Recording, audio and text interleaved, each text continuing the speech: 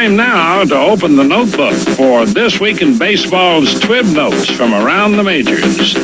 Hi folks, welcome back to another week at Sidetracks Board Game Club in Ellwood City. We got another fun week on tap. Tuesday and Wednesday of this week, we'll have our after school clubs from 3 to 5. If you've got kids that are interested in finding something fun to do and spending some time with friends after school, have them come on down and check us out. On Thursday night, we have our game and sip night. It's BYOB, so bring a friend, come on down, hang out, play some games. And on Friday, we're gonna be starting something new. We're taking a page from the movie theater notebook, and we're gonna be having a feature presentation every Friday night. This Friday, for our first round, the feature game is gonna be Lords of Waterdeep. If that's a game that you'd be interested in trying out and you want to get in, we're going to have a special teaching session. We'll be starting at 6:30 on Friday night. So what you need to do is follow us on Facebook, and we're going to be posting a Facebook event. Be one of the first 4 people to respond in the comments to that event with the word quest, and you'll get a seat at the table for Friday night's game. Each week we'll be featuring a different game. So if you see something that interests you, respond with the keyword for the week, and that'll get you into at the featured table. Now, we'll also still have open gaming, so anybody's welcome to come in on Friday night from 6 to 9 and play some games. Saturday, we'll also have open gaming from 10 a.m. to 9 p.m. Today's guest conductor for Take Me Out to the Ball Game, all the way from Sesame Street, Cookie Monster. On 1, on 2, on 3. So last week during the 7th inning stretch, we talked about theme and mechanics and how you can categorize different games in different ways, and that can kind of help you identify which types of games you like the best. Another way to think about games, and one of the reasons I think people are sometimes turned off and they say, I don't really like games, is because they're only used to American-style traditional games that they grew up with. And so if you think of games like Monopoly or Risk or Axis and Allies, even Careers, which was a game that I liked when I was a kid, Cosmic Encounter, these are games that, first of all, there's often dice involved, and so it's pretty deterministic. You roll a die, and whatever happens, you're stuck with that. There's not a lot of player agency. There's not a lot of decision making. You know, you roll the dice, and you're at the mercy of the dice a lot of times. Also, there's often a lot of conflict in these games. The way you win is by beating the crap out of the other people, which can leave you feeling pretty bad. And, you know, everybody around the table, even when I win, I don't feel great because in order to do it, I had to beat up on everybody else. And when I lose, you know, obviously I don't feel good about that.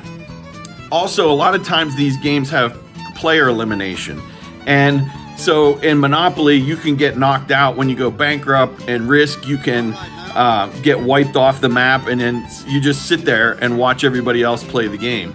Or sometimes even worse, you could be stuck in a game knowing that you're dead and you have no chance of winning at all, and yet you got to sit there for another hour or 2 hours and just take it, and that's no fun either.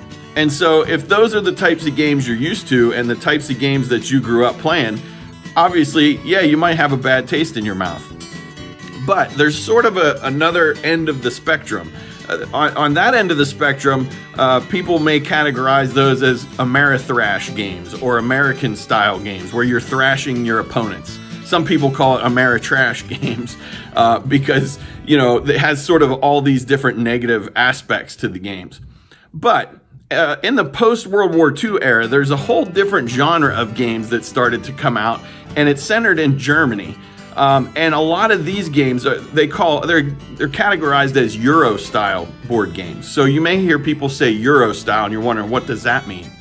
And in a Euro-style board game, a lot of the emphasis tends to be more on the mechanics of the game than the theme, but they're often characterized by a lot less player conflict. So you think about Germany after World War II, they're not looking, you know, to generate a lot of conflict. That they want to put that in the past. And so their emphasis at that time was making gaming really a family, sort of a staple of family life and a staple of family get-togethers and things. And so you want people to have a good time. So a lot of these Euro-style games, they reduce the amount of conflict involved. There's increased strategy, increased player agency. So you have a lot of different decisions you can make. And in most cases, the winner is going to be determined by victory points, whoever has the most victory points during the game. And you can take multiple paths to get victory points. So one person may decide to do X, Y, and Z while I'm over here doing A, B, and C. And at the end of the game, we'll see who did it best, and we're going to compare our victory points. Now, these games can be competitive, and sometimes there's going to be interaction. There's going to be some player interaction, like you're competing for the same resources, or you may even be competing for certain places on the board. But it's not a lot of head-to-head interaction where you're beating up on other people. A lot of times, too, it's not clear during the game who the winner is.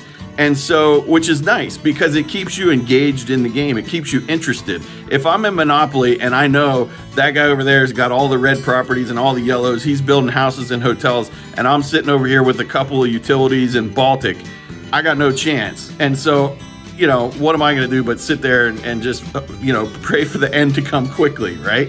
In these games, a lot of times you don't know who's winning. So I'm going to keep trying, I'm going to keep plugging away, and at the end of the game, we add up the scores, and then we'll figure out who won. Some of these games even have variable win conditions. So the game end may be triggered by one thing, or it may be triggered when something else happens. There's often not as many dice in these games, but there's still a lot of randomness in these games. You may have decks of cards that you're pulling from, or in a lot of cases, the board setup is randomized, which is really cool because then, unlike a game like chess or checkers, which is the same game every single time, you start with the same exact board, you know, and so you can study starting moves and things like that. In a lot of cases, these boards are randomized at the beginning, and so every game is going to be different. And so everybody starts out sort of on a level playing field because you've probably never played this particular combination before, because the cards you're getting and the locations on the board are different every single time. So it makes it interesting because there's still that randomness and variability, but it's not necessarily a luck-based thing. And so when I think about it, when I think about that spectrum between American-style games and Euro games, I think of it kind of like the Three Stooges and Downton Abbey. At least for me, I tend to like Euro-style games where there's not as much direct conflict, and there's a little bit more strategy. There's more player agency as opposed to those ones that are just kind of like silly fun and you're beating up on each other and there's a lot of luck and randomness involved. But these days, there's a lot of stuff in the middle. It's hard to necessarily categorize something strictly as a Euro game or as an American-style game these days because both of these things have sort of blended together, and so there's a lot of hybridization in the middle. And so anyway, you know, when you're looking for games, or if you're one of those people who played those old style games when you were a kid and you're like, nah, that's no fun, why would I want to do that? You really should try out some of these new Euro style games and some of these new hybrid games because they add a lot. There's a lot more to offer. They're a lot more fun and engaging than the old style. Don't forget that this month our tournament is the game 7 Wonders, and it's sponsored by Ellwood City Collectibles. So be sure to go up and check them out. And also, if you're interested in getting in on that tournament, come on in, get practiced up. Should be a good time.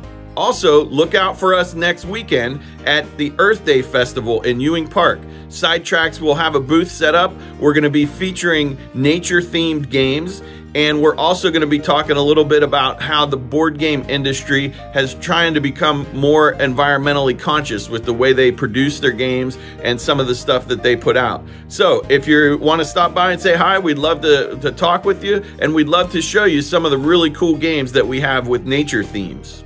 So we hope you'll come on down, join us at the table this week, and play some games. See ya.